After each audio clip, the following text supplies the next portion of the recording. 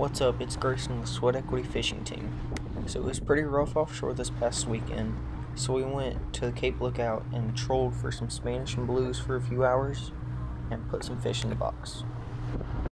Alls we were pulling is a silver Clark spoon on a number 1 planer, a gold Clark spoon on a number 2 planer, and a pink Clark spoon on a Zar shotgun.